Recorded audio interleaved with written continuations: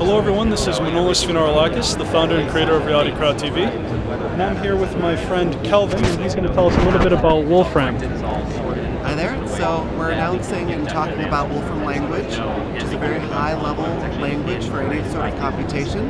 We're talking about injecting computation in really any project and how to create instant APIs and use the Wolfram language in any project.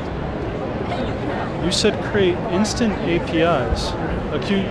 How would that happen? How does the API process currently stand, and how does Wolfram help make it instant? So what we're trying to do is help people prototype ideas and roll out ideas very, very quickly. So we call ourselves the highest level language. It's a very broad language. It's got things like natural language processing, image processing, machine learning, symbolic math. That just sort of scratches the surface. But what we're trying to do is help people use that same idea of that high level language, but create APIs that can then be used in projects or mobile development or websites. Wow, so that's really interesting. Well, thank you for your time, Kelvin. Sure. And until next time, dream it, believe it, achieve it.